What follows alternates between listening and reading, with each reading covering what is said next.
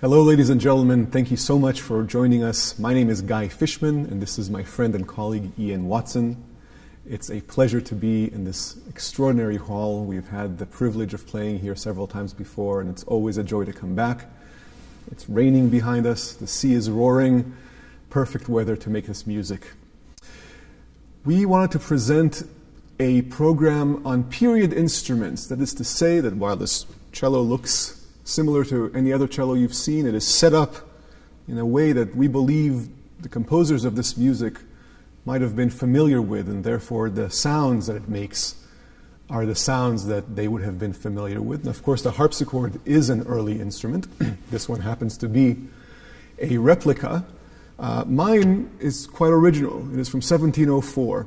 And the idea of this program arose from a question, which is what happened between those first compositions that we know of for the cello as a solo instrument, because it took a while for this instrument to be recognized as a viable purveyor of virtuoso and expressive music. It was usually relegated to just accompanimental roles. So what happened between those first pieces and when this instrument was made in Rome in 1704? And of course, this is the period before giants like Bach composed those 6 great unaccompanied suites, and Vivaldi wrote those wonderful 6 sonatas. So what did cellists get to play? And the answer is those first 4 pieces that we played for you. Those are the very first music that we have for solo cello and unaccompanied cello. They were written, 3 of them, by Domenico Gabrielli, no relation to the great Gabriellis of Venice. And they were written in Bologna, and that's a very important detail. And my colleague loves this following story, so I'm going to tell it again. The cello, like all stringed instruments, was strung with gut strings from its invention, essentially, in the 1550s, up until the 20th century. So all 4 strings were made of gut, of sheep intestine, the same material that your tennis rackets were strung with in the 1920s, or if you got a cut and had to have a suture, that suture was made of gut. And all 4 were unwound gut, pure gut. And in order to support these very low pitches, these strings had to be quite thick. And it made the cello rather unwieldy. And the cello also had to be built quite large, in fact, larger than this. And in about 1680, in Bologna, a city that housed some of the best string makers in Europe, we see the invention of or patenting of a method of wrapping gut with ores, silver, copper, gold. And at that point, because now you can add density to the string, you can make it thinner and maintain those low pitches. And so the lower 2 strings of the instrument were wrapped with ore, let's say silver. And exactly at that point, once the instrument opens up a little bit, frees up, and has more resonance and is much more nimble to handle, at that point we see these very first works written. It's a nice combination of technology and art. And Domenico Gabrielli was right there at the right time to compose these beautiful pieces. So the first sonata and the 2 Ricercars. Ricercar is like a semi-improvised work. Those are among the very first pieces from 1689. The 4th piece was by a student of Gabrielli. His name was Giuseppe JACCHINI, great cellist, with these beautiful sonatas. And playing those made me think, well, suppose a cellist didn't live in Bologna and didn't have access to this music. Other than composing the music him or herself, what would that cellist do? And I thought, well, would it be possible that they might look backwards to music of earlier generations, music for a bass instrument, and take that music, and what would that music sound like then? And so we decided to play the next 3 pieces in that vein. So we have 3 pieces written in the generations before Gabrielli, very famously by Frescobaldi. These are 2 canzonas for bass instrument, no indication of which instrument. And following that, we'll play a sonata called Sonata Sopra la Monica. So a sonata after the famous tune La Monica by a German composer, Philipp Friedrich BÖDDECKER. And this is not a piece for cello. It's a piece for dulcian. It's an early bassoon. But it is so beautiful and works so well on the instrument. I can just imagine a cellist in 1680s, 1690s having heard of it, trying it out himself, and maybe this is what it would have sounded like. So I hope you enjoy this next selection.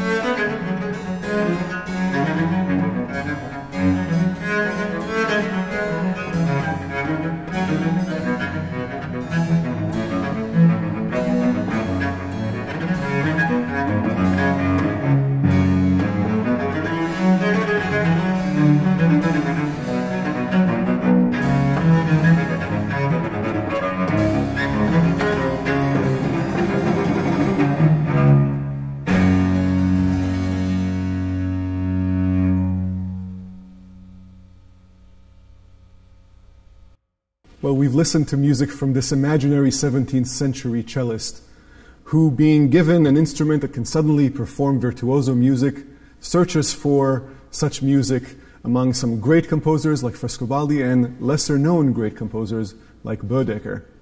Now we shift to the end of the 17th century and come to composers who composed for the actual instrument. The first is lesser known. Nicola HAYM was an Italian who later moved to London, like so many of his compatriots, and excelled at composing opera. Also played the cello and wrote this very interesting cello sonata. And after him, another operatic composer, much better known, Alessandro Scarlatti, who in 1701, for some reason, sat down and composed 3 cello sonatas for an instrument he did not play. Alessandro, of course, the father of Domenico Scarlatti, the very famous keyboard player. So that will bring us to the end of our exploration of music written for and possibly performed on the newly minted virtuoso cello of the last 20 or so years of the 17th century. We hope you enjoy it.